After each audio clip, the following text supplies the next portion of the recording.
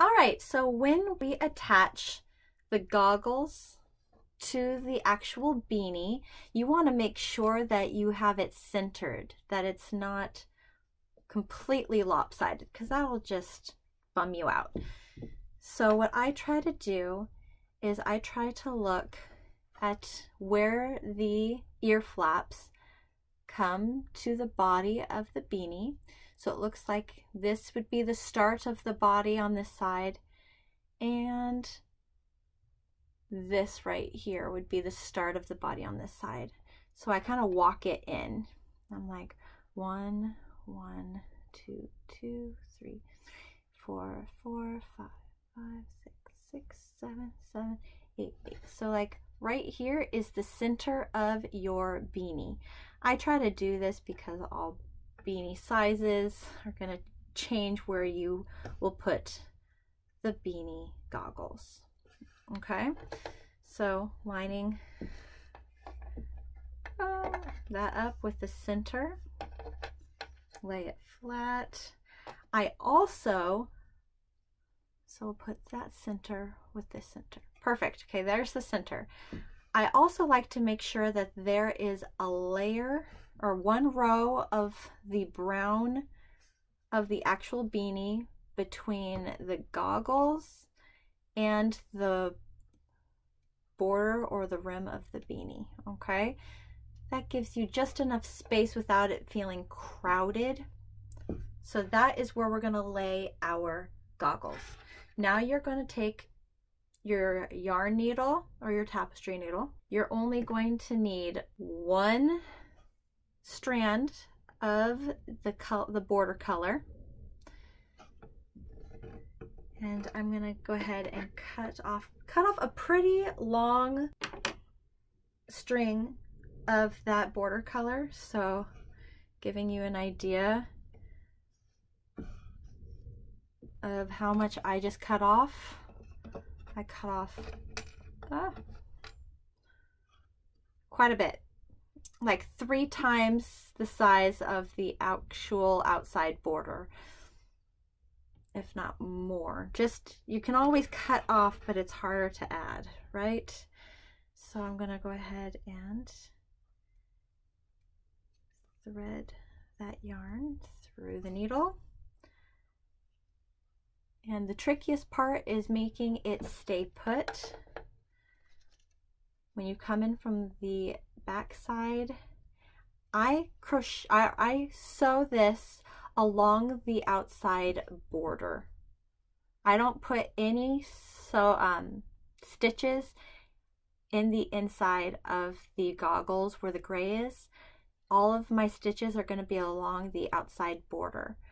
So I'll start here in the middle. I'll pull that through.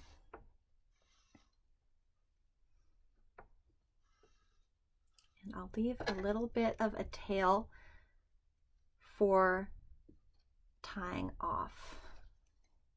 It's going to take a little bit of just holding it where you want it to be. Put the needle in the next space.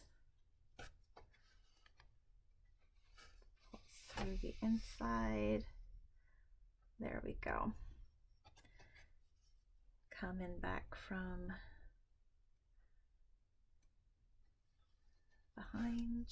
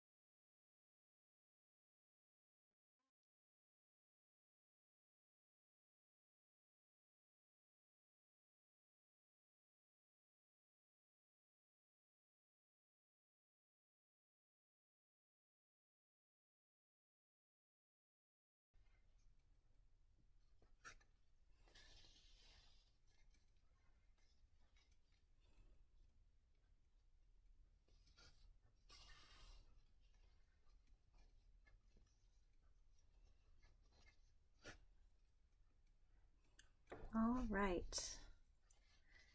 Now we've gone all the way around. Lay it flat.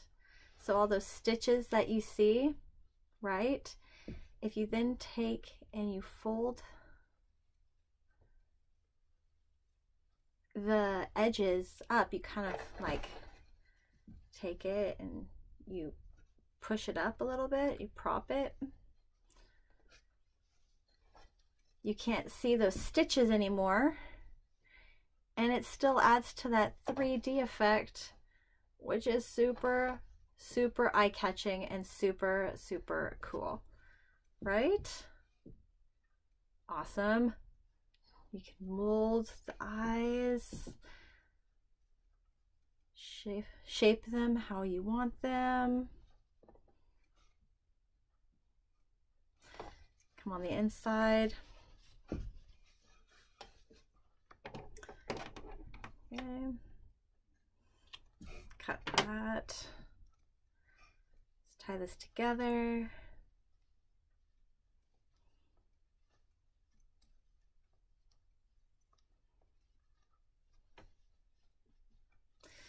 And then what we're going to do is we're going to insert your crochet hook. See where there's kind of that border of where you know the goggles are.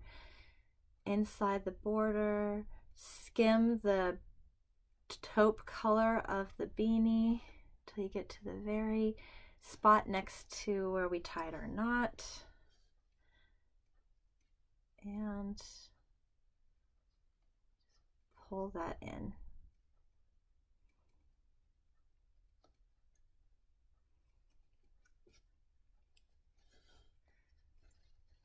Perfect.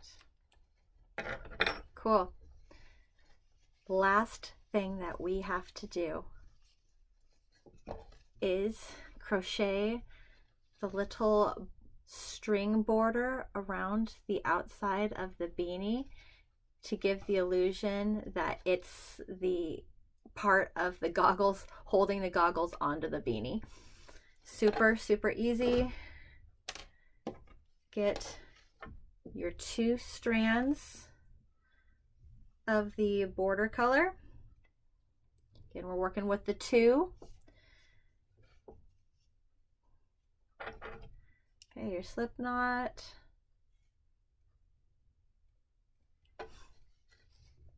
I try to go off of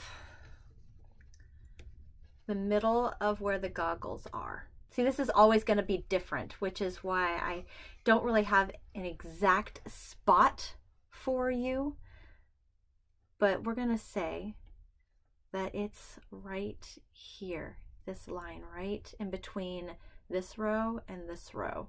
That's where I'm going to put my string.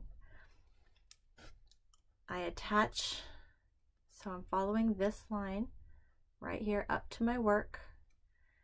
I'm going to go like underneath of the goggles in that row, and I'm going to find the spot in that row. I'm going to come up, and just like we did with the circles on the goggles, I'm going to slip stitch. So next in the row, I'm going to slip stitch. Next spot in the row. So right there. You're following that entire line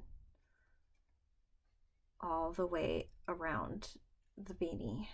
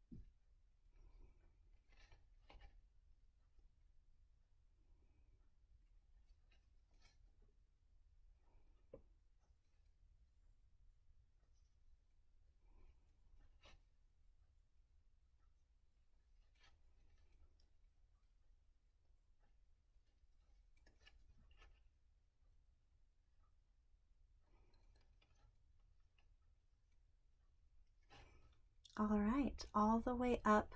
I might even go right up underneath where that goggles part is, just to make sure it goes under. And then you'll see the line just kind of followed right in between these two rows. Stayed right in line. So with this, once we've got to the end, cut off some slack, yarn over, pull it through. Got a good knot right there. Don't cut it too short. I would cut it like that because I want to come in underneath the goggles. Underneath the goggles, where I'm between the goggles and the actual taupe part of the brown beanie. Yarn over and pull that through, and now that string has been tucked underneath the goggles, lays flat. Let's do the same thing with this side. So I will just go between the goggles and the actual beanie. Guide it with my hand on the inside to make sure it doesn't actually go all the way through to the inside of the beanie. Right there. Go ahead and catch that yarn and pull it through. Now this time it went all the way through the other end, and if it does that, you can cut it off. That's fine. All right, guys. There is your aviator beanie. And it looks awesome. You did a fantastic job. You got the 3D effect of the goggles. If you chose to do that, you do not have to choose to do that. You can have yours lay flat if you want. The 3D effect is totally my deviation. You got the strand that goes around the edge. If you want to, you can kind of just pinch them together to make it a thinner line. That way it looks like it's actually something that isn't attached. If you want to clean up parts of the beanie, like this gray tail, you can do that. I'm a perfectionist, so yeah, I do these things. And then also, if you want to make sure, sometimes I'll take some fabric glue and I'll put a little bit of glue right there, and I'll put a little bit of glue on this side too, and then I will push down the edges of the goggles just so that those strings don't come out. I try to do everything I can to make sure that the work continues to stay looking the way it should and nothing comes out of place. Well, there you go. There is your aviator beanie. So cute. What do you think? I had so much fun showing you how to make the aviator beanie today. Please make sure to give my video a thumbs up. And if you haven't yet and would like to, make sure you subscribe to my channel and then click the bell and select all. That way you don't miss any of the videos that I have coming. Well, I hope you had fun crocheting with me today. I had so much fun crocheting with you. My name is Tiffany Hansen. I hope you have a great day, and I will see you next time. Bye.